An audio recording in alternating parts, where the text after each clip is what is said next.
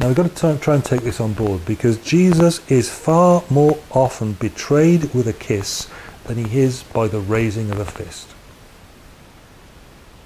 He's far more often betrayed by those who profess allegiance than by those who say they're his enemy. That's literally what happened there and then. But how does it happen today?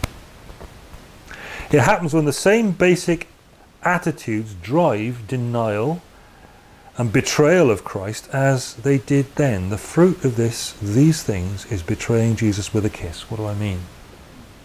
Jesus is betrayed with a kiss when people commit to church but not to Christ. Depends on the setting, depends on the context, but church can be cool. Church can be full of, warmth and bubbly and friendly and nice and all the rest of it. And there's a commitment to church because it's a nice experience, but not commitment to Christ. Commitment to church because it scratches where I itch. It does what I want. It makes me look and appear and seem to be what I want to look and appear and seem to be.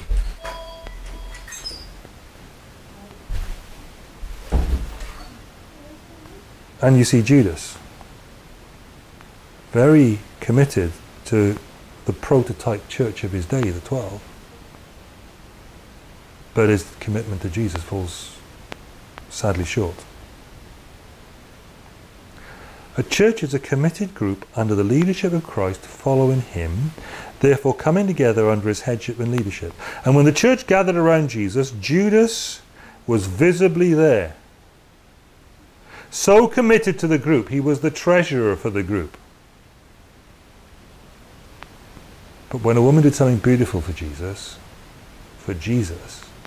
not the group, not the church, when somebody did something beautiful for him, that is when he wouldn't have it any longer. Because the woman came along, do you remember, with the alabaster jar of perfume, and instead of selling it and putting it in the treasury, which he was helping himself from, he said to give to the poor, she poured it on Jesus. She did something beautiful for Jesus. And he wouldn't have it, and that's when he went off and spoke to the high priests about betraying Jesus.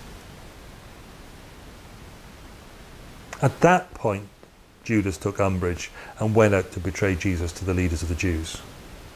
Her commitment to Christ himself, rather than to the institution and its coffers, is what offended Jesus. What does that tell us about Judas? It tells us he was committed to church, not to Christ. And the fruit of that is betraying Jesus with a kiss. Lord, Lord, but he's not. Commit to church, but not to Christ. That's a good way of betraying Jesus with a kiss. Or committing to Christ, but only in part. And I'll choose the parts. That's betraying Jesus with a kiss. It looks like you're with him, it looks like you're on side with him, of course, because look, he's doing this, this and this. But then certain areas of life he is not allowed to touch. That's really the problem. Judas had a commitment to the Saviour of sorts. It just wasn't a thorough one. Other allegiances took priority in certain sectors of Judas's life. Where certain things were concerned, yes, no doubt, Judas was simply full on. But where money was concerned and other rules were applied in other areas, rather than devotion to the Saviour. If he's the Lord of your life, he's Lord of all of it.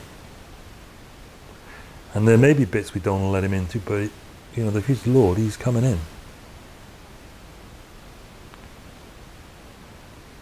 Jesus isn't Lord of all. He isn't Lord at all. And this halfway thing, the fruit of that, is betraying Jesus with a kiss.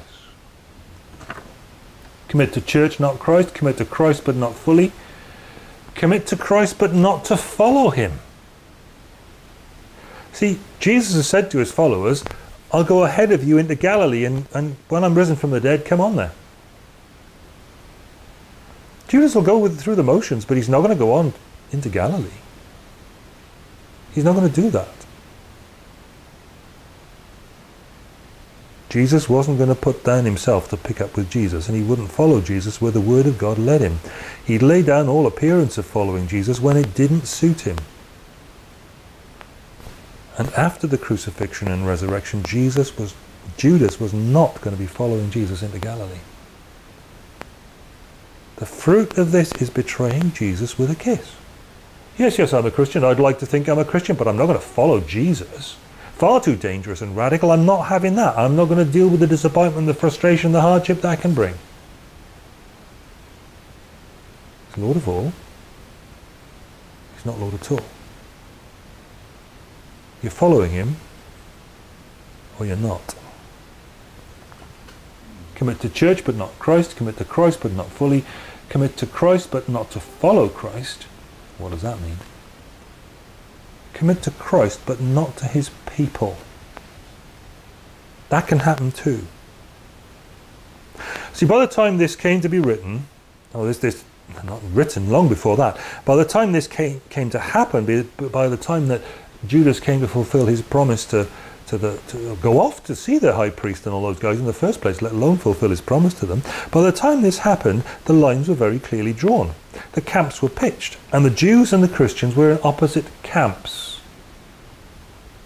We see that in that section just after the clearing of the temple. You can see how opposite the camps are. Judas has been daily with the Lord, an outwardly credible disciple, but the commitment to God's people faded, and Judas switched sides. Judas wasn't committed to being with God's people. If you're going to commit to Christ and not going to commit to his people, well, that ain't going to work. Because what he's doing is he's building a people. From Mark chapter 1 onwards, he's been calling people on the basis the kingdom of God has come to repentance and faith and to being together following him. Being together following him. Get that picture painted for you in Acts chapter 2, where the impact of the gospel on the lives of the disciples is made very clear. They devoted themselves to the apostles' teaching, to the fellowship, there you go, God's people, to the breaking of bread and the prayers, the means of grace that he's given. Well, Judas isn't up for that. You can't commit to Christ without committing to his wayward and sometimes very uncool people. Why? Because the purpose of God through Christ with the gospel is to unite everything again under the headship of Christ. And he does that by starting with the church.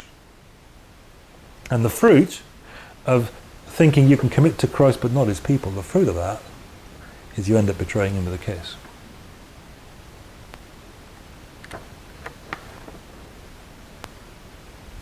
You betray him with a kiss also when you commit to Christ but you won't take him at his word. You're not trusting him if you're not trusting him in his word. See, throughout this account of the Passion, Christ is driven by the fulfillment of Scripture, and he explains this unwelcome stuff that's going to happen has got to happen in this way, time and again. The word of God must be fulfilled. What God has said, it must be fulfilled. And Judas doesn't and won't accept what the Bible's saying about Jesus. He's the king who's come in his kingdom, making the woman's perfume pour the right thing to do. And the fruit of that attitude, thinking that you can commit to Christ but not trust him to take him at his word, is you end up betraying Jesus with a kiss. So the key issue here is this. Jesus is committed to fulfilling what God has said is going to happen at a price, at a big price. And he does that as one who's trusting God and trusting his word, and he does it therefore with a cool, calm temperament and disposition. But still there are those who will betray him with a kiss. Oh yes, yeah, but you're not. And we see that worked out in so many ways around us, don't we, to this very day. The way that Judas fell into that, we see people falling into it today. The biggest threat to the church is not those who betray Jesus with a raised fist. The biggest threat to God and his cause and his kingdom, the biggest threat to us, the biggest threat for us, is that we might fall into betraying him with a kiss because we've made a range of these mistakes. Commit to church, not Christ. Commit to Christ, but only in part that suits us. Commit to Christ, but not to following him, which is what being committed to him means. Commit to Christ but not his people, because it's the people that he's drawing together. He is the eternal plan and purpose of God. Commit to Christ but being unwilling to take him at his word the way he took his Father at his word. God forbid that we find ourselves in that position. Judas's lot was very serious. His end was tragic. God forbid that we should ever be in a position ourselves where we betray the Lord with a kiss.